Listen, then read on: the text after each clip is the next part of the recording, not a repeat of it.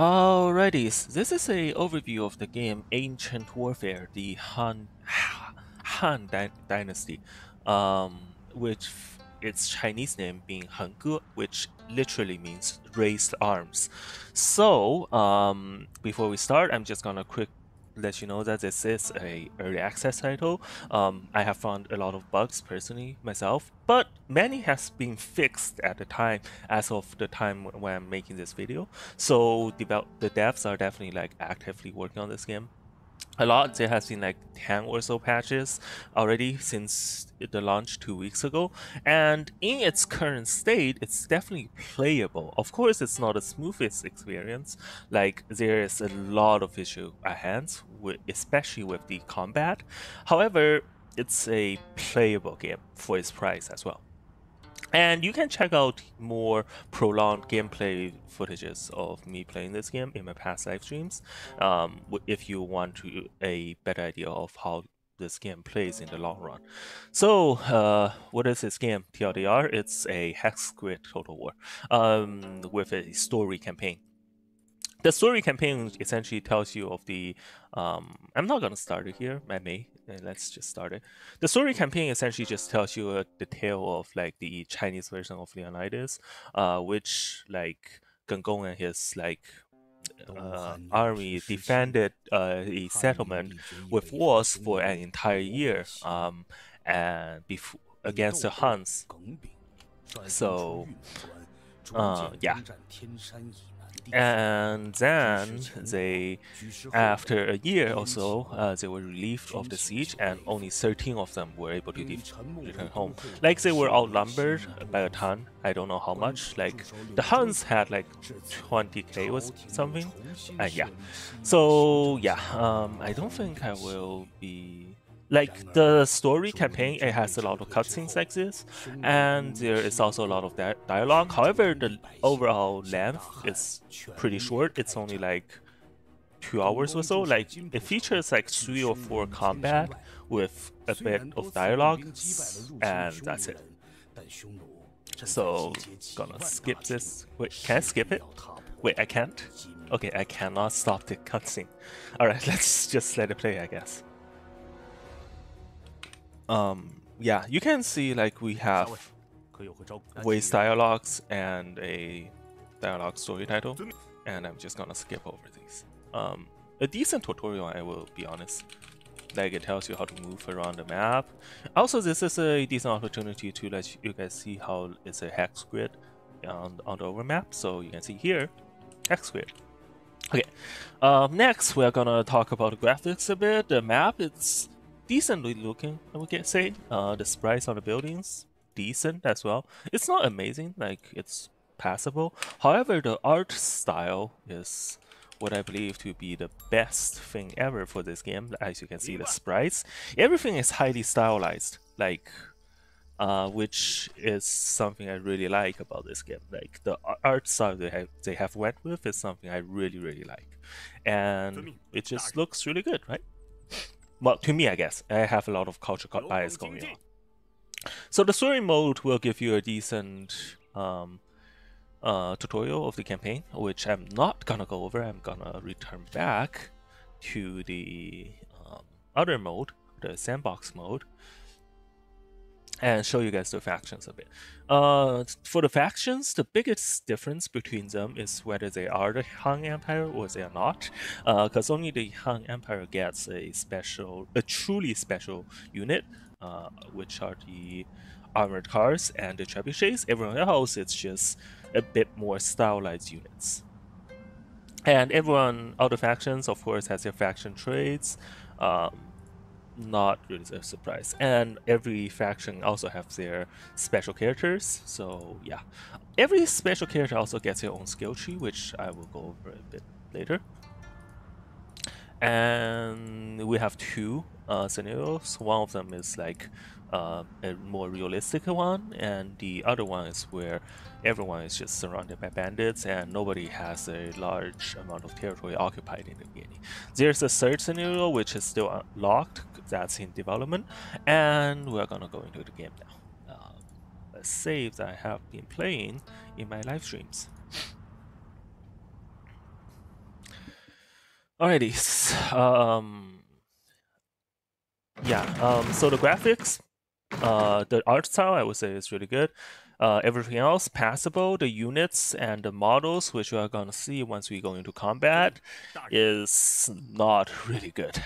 I will be honest about that. Okay, now to go over the strategy level. As you can see on this view, we have our map.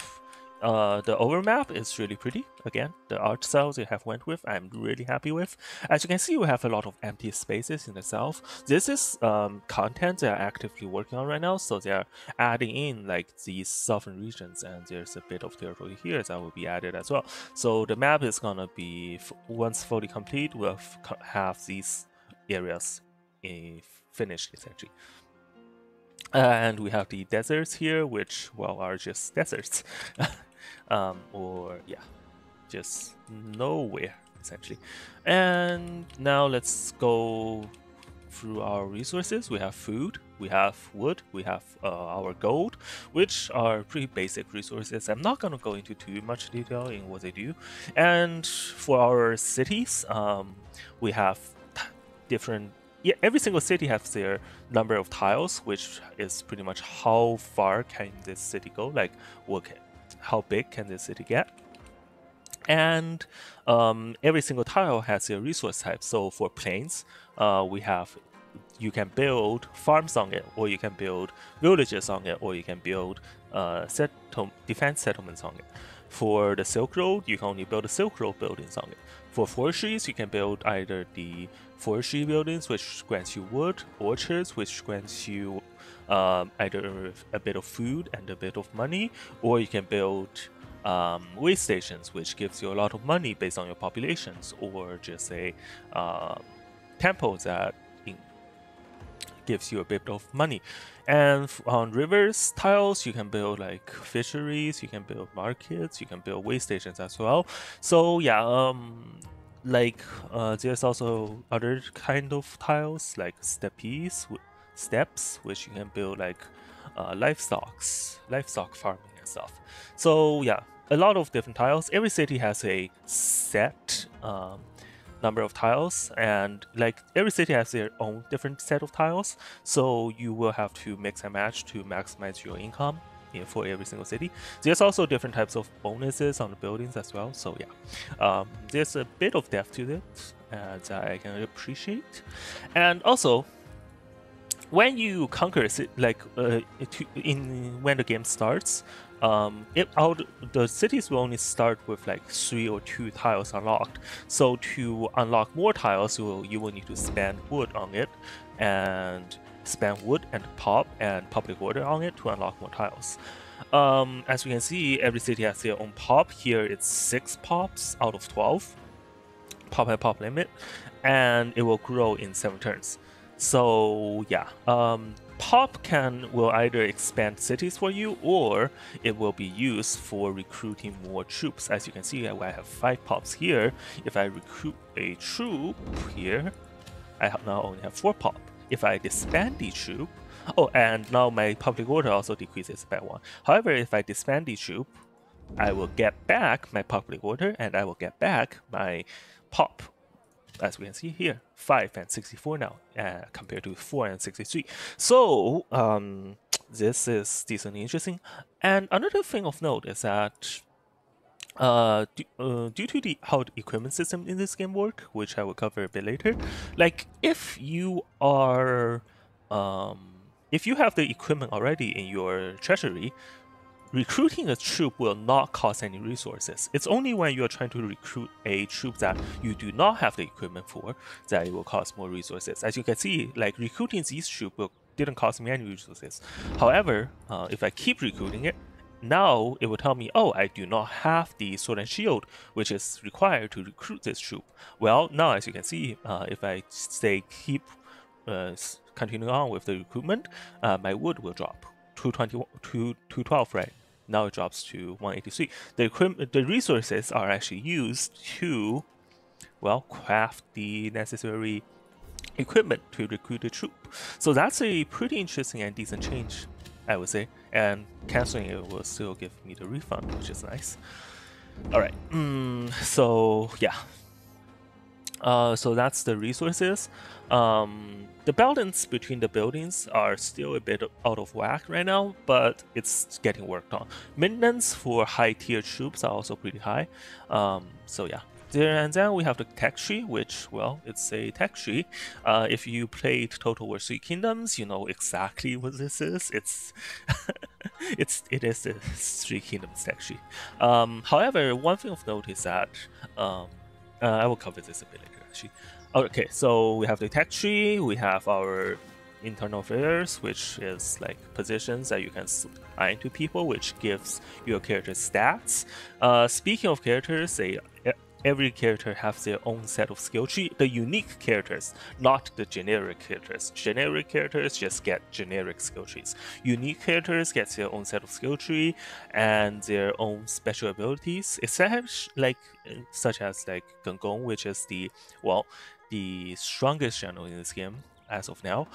He has a special skill which is a, I'm just gonna translate it as guidance arrow, which essentially it tells all the ranged troops of your army to fire at a single location, and it does a ton of damage, a scary bunch of damage.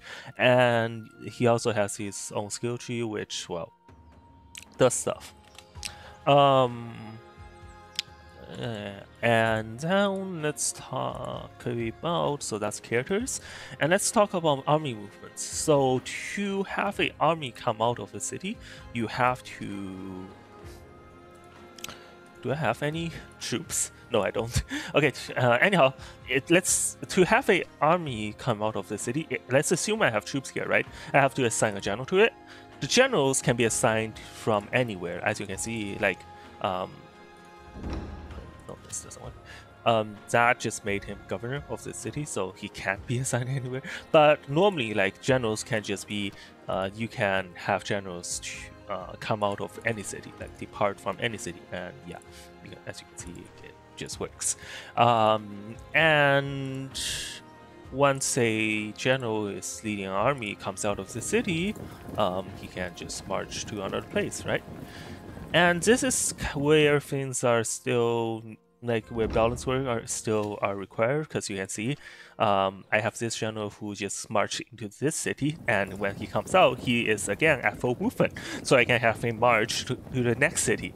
So essentially, like, you can go through the entire map like this if you have high enough movement. However, there are some places that you will not have enough movement to go. Like, as you can see, he doesn't have enough movement to go to either of these two cities. But for the most part, if your troops have high enough movement, so if your troop is made of cavalry, they can traverse the entire map in like a turn or two.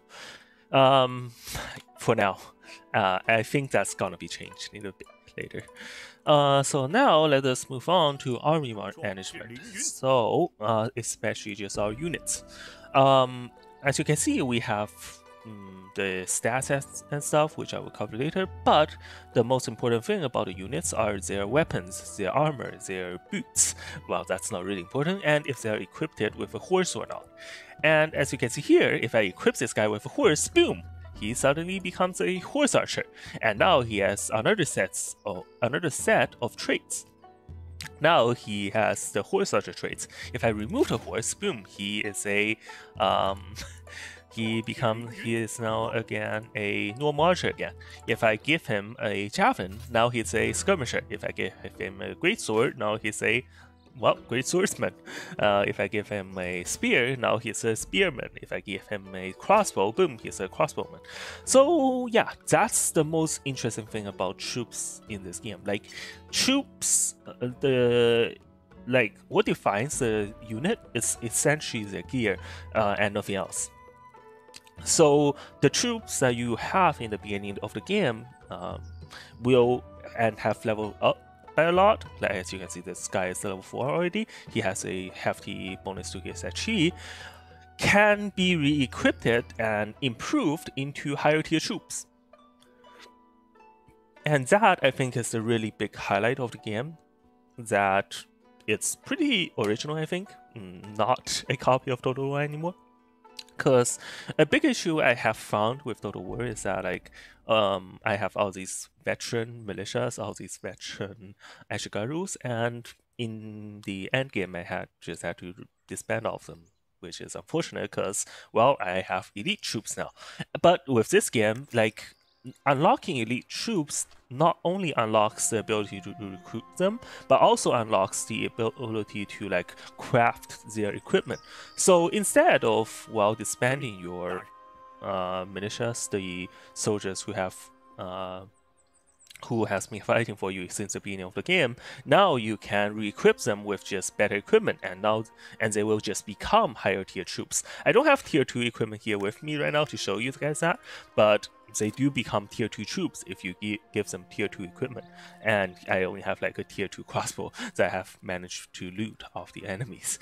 So yeah, this is really interesting. Also, as you can see, if I give him a tier 2 crossbow, his maintenance cost, which is now 7, increases from 7 to 41. So the unit's maintenance costs are also determined by their equipments, which is really interesting. That also means like, oh, if I am on a march and I do not need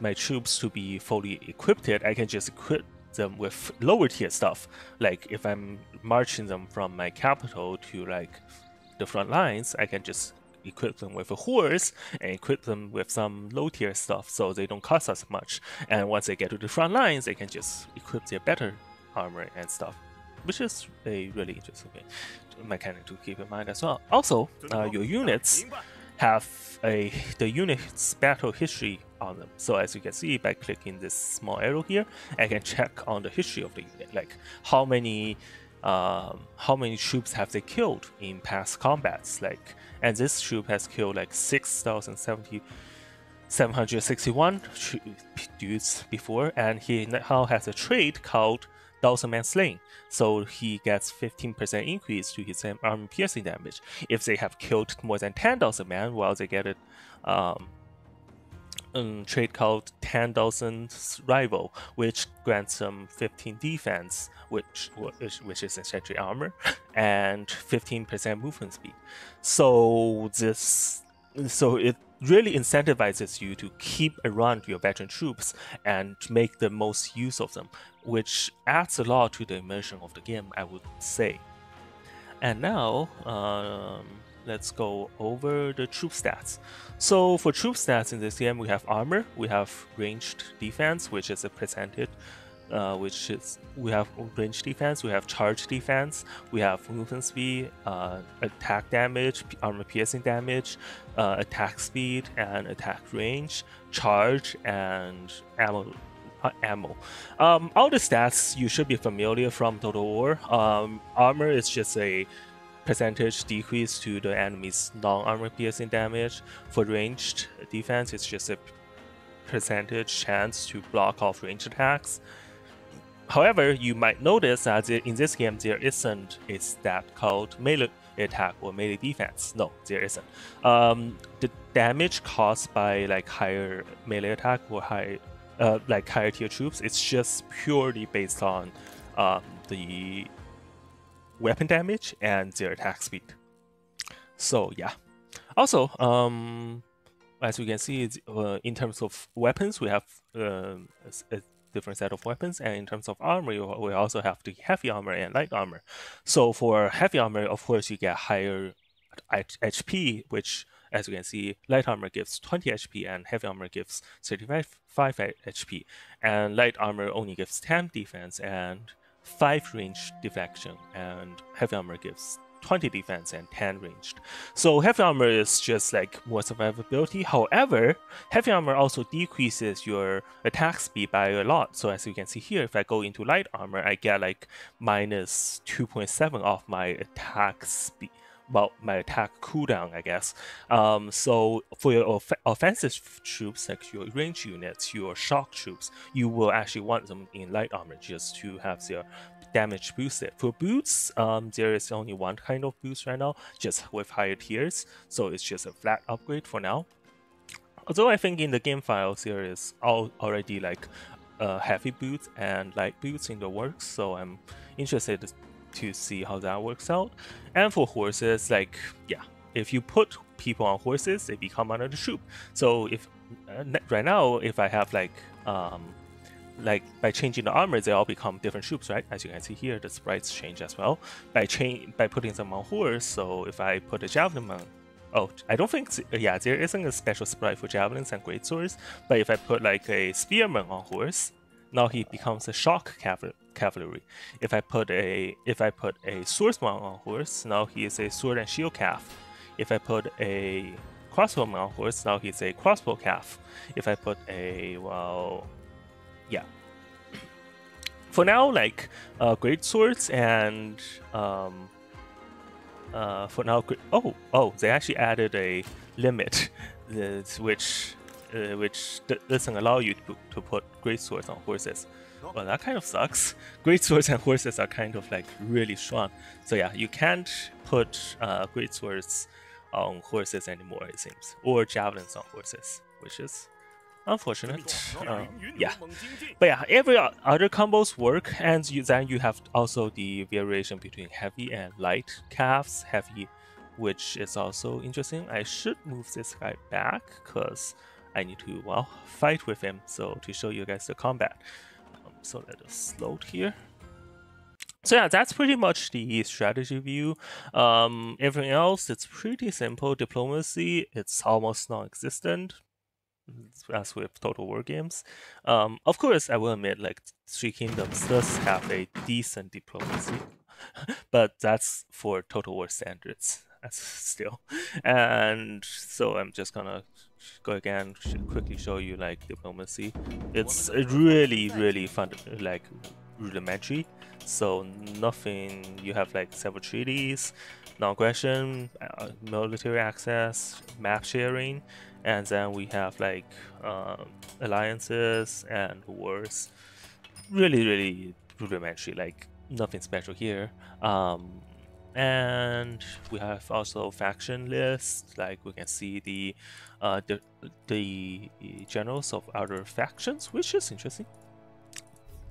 And yeah, and that's pretty much that for the strategy map. Now let's go into combat. I'm just gonna attack the ward settlement here and show you guys what's going on in combat. So, for combat, I'm just gonna talk about it a bit for now, cause yeah, so it's paced a lot faster than your traditional Total War due to how accurate and damaging your range units are. As you can see here, my army is composed of mostly range unit. Why is that? Well, range units are OP, so that's why I have a lot of them, and controls are also a bit funky right now. As you can see here, like normally when you drag a formation out, you expect it to be dragged out, right? Well, it doesn't happen in this game. And if you drag a formation in, you expect it to be dragged in, right? Well, it doesn't happen in this game. If I select everything, I single click them, well, you will expect them to like stay in the same place, right? Nope, they will push each other out. Like formations and stuff, everything is a bit weird right now. I hope they improve upon this a bit later, especially the collisions, which I'm gonna talk about a bit later. The controls, of course, I don't think it's gonna be a long-term issue. Like, this game is capable of having different formations, as you can see here. I will just speed it up. Like, this game is capable of having like different formations. If I tell them to go into a straight line formation, they actually do. It's just that in the deployment they don't, which I don't understand why, but it's if that's so, then that's so. Also, combat is a lot more abstracted from Total War. Calf charges are not like simulated by physics. They are rather simulated by charge points, which I'm not gonna explain it right now. It's not a really good simulation. I'm just gonna say that. It doesn't even need you to actually charge. You just click a button and stuff just fly around you, which can be weird. So combat isn't the strongest suit of this game, I will be honest. However, oh yeah, this is also a decent time to look at the unit models. Not really detailed. Like, just your standard, like not like it's like I don't know, like medieval tier of unit models. I never played Medieval 2 or something, like the medieval title, so I don't know. But it's, as you can see, just pretty basic. And however, it is stylized though. Like it does have its own style, which is good, I guess. So, like it didn't go with the no style approach, which it's gonna be really bad, which is gonna look really bad. Okay, and also there's no infantry charge stats. The only charge stats that exists is your melee, is your cavalries. So essentially, it means that like except for your cavalries, there is no point in charging. Like it's just better to hold out in position and sit there. Like no incentive to charge your infantries at all. And lastly, unit collision. I wrote an entire section on this. I don't think I will read it over. I'm just gonna show you how weird it is. So yeah, as you can see here, these two troops actually kind of moved. Let me just do this a bit, like change it up a bit and show you again. So if I try to move a unit through another unit, boom, it pushes it aside. Yeah, this is not really how you expect unit collision to work, right? So essentially like just by looking at this, can you kind of guess what's going on? Well, I kind of figured that it's just, I think I've kind of figured out it's because there is no model level collision. So like each individual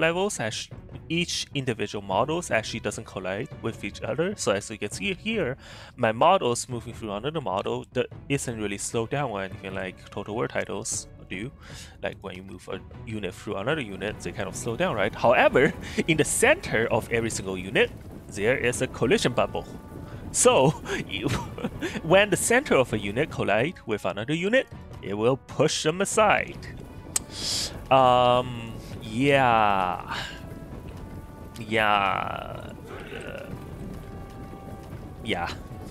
not the best simulation of troop movement, I will have to say. And yeah, this will cause a lot of issues. A lot of tactics that you can use in Total War cannot really be used here, which is unfortunate. Like, yeah. Like, as you can see, like, moving through a lot of troops doesn't matter. Like, the only thing that matters is if you are moving through the center of another unit or not. If you're not moving through the center of another unit, there is 0 unit collision. If you're moving through the center of another unit, you start pushing people around, and well, you get slowed down. So yeah, unit collision is just kind of ridiculous right now. But yeah, so another outcome, another consequence of this kind of unit collision would be that there is no malice to unit stacking. So if all my swordsmen just form like a huge blob, right? If I have all my swordsmen form like a huge blob and attack a single unit, that unit will be destroyed in seconds. Oh my god, they're shooting at me. That unit will just be completely obliterated in seconds. Not really in seconds, but really quickly. Because, well, like, there is no unit level collision, model level collision, so there is no malice for unit stacking. So when I stack 5 units on a single unit, they just do like 4 times the damage, and boom, that unit is gonna die 4 times as fast. And that's the case with calf as well. There's like 0 calf collision, so 5 calves charging at 1 unit will destroy that single unit that's getting charged at. So yeah, that's pretty much that. And also another thing that's a bit abstracted is the terrain and like high ground mechanics. So sitting on high ground actually doesn't really give you an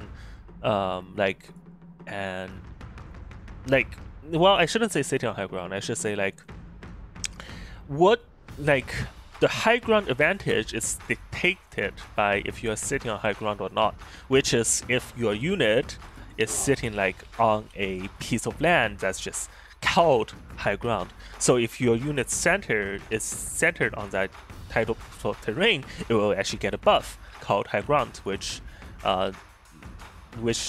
these guys get. It's a plus 40 to attack range. So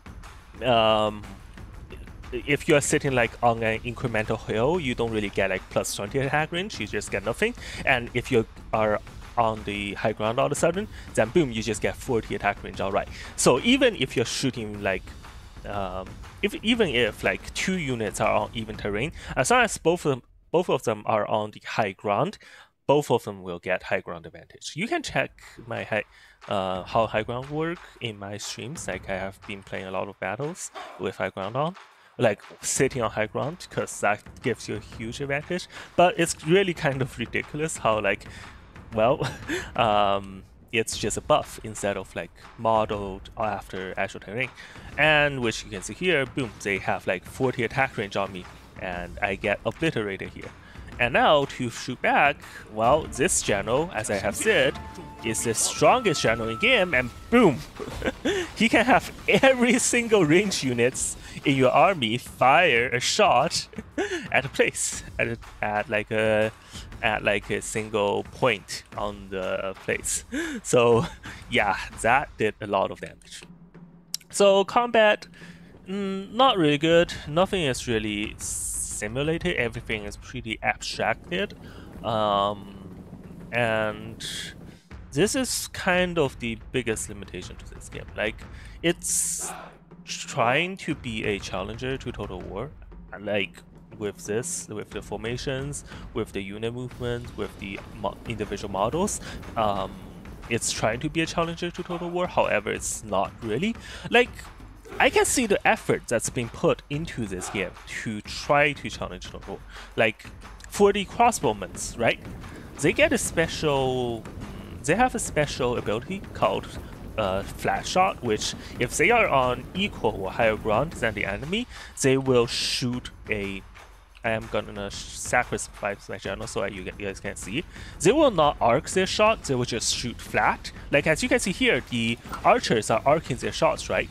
Here. The archers are arcing their shots. However, since these crossbowmen are on like higher ground than me, they will shoot flat into my the units they're attacking, which deals a bit more damage. So like this is a detail that they actually put in. So essentially, if you have your crossbow unit on like uneven terrain, so if this say like here, right? As you can see here, if this crossbow unit is on uneven terrain, this end is a bit lower than the other end. This like the half that's on the lower end will actually arc their shots, and the half on the higher ground will actually shoot flat. So like they have individual models terrain effects going on. Like they are like they do have like their models are actually independent. It's just that like they didn't go the entire way with the unit collision stuff. I'm assuming it's due to processing powers, optimizations, and stuff like that. However, like there is definitely a lot of effort that I can see right now being put into this game. I just don't think it's currently in a state right now to truly say be a challenger to Total War. I do hope it's getting improved and in the future it does get better and stuff, but yeah, that's what it looks like in the current state. And yeah, that's pretty much that. Also, I forgot to mention, shooting from like beneath wall to like shooting up to a wall is actually really bad for you. Like if I try to shoot the unit on the wall, I actually don't really do a lot of damage because the wall will block a lot of shots. So like the game has a lot of stuff modeled. Like the trajectories in each individual projectiles are all like objects. They will be blocked, they can be dodged, just like in Total War. Like, as you can see here, my straight shots actually will damage the guys behind the walls. And not every single shot will be able to hit. Like, as you can see, boom, I am able to hit dudes behind the wall. Like, a lot of stuff is done really well in this game. However, just a lot of the combat is, well, oh yeah, controls are still a bit funky right now. Just that, like, I think the biggest issue with this game remains its collision, unit collision thing, model collision. If they manage to fix this, I think this game is gonna be a really good potential replacement for Total War, at least for people who are a bit interested in this time period. The combat, once they tweak stuff a bit, is gonna be decent. And if they do manage to fix the model level collisions, then this combat will actually be called good. The AI, of course, is nowhere smart. The sieges, of course, are not like good at all. Like the only way to go through a siege is to just break the wall open and then hit their like main settlement, which I'm gonna do right now. And also, this will be a chance to show you what happens if I try to push a unit through like another unit. Oh yeah, this is the combat. Like, as I said, it's a bit stylized, but it's decent looking. Like, if you are looking from afar, it looks actually pretty good. It's just that when you like zoom in, it looks really bad, because the units are not really nice looking, and the animations are not really good as well. So yeah, in general, this game is decent, but definitely a lot more work can be put into this game. Like, especially with the mech, especially with the how do you call it? Especially with the collisions and stuff. So yeah, that's just that. Ancient Warfare, the Han Dynasty. Like, the AI is actually semi-smart about this. Like, they know if I'm trying to force my units through to like hit their main building, and they're kind of trying to block me. Oh yeah, as you can see here, back flanking is also modeled by a buff, like not an action, like it's not like, yeah, like I actually get deep, I get like a single debuff when I get flanked. Oh no, the AI isn't smart at all. Like, as you can see, like me going straight for their town hall, didn't trigger them to like go defend their town hall. It just triggers them to, well, fight my troops, as you can see here. Now I'm just gonna trap my troops.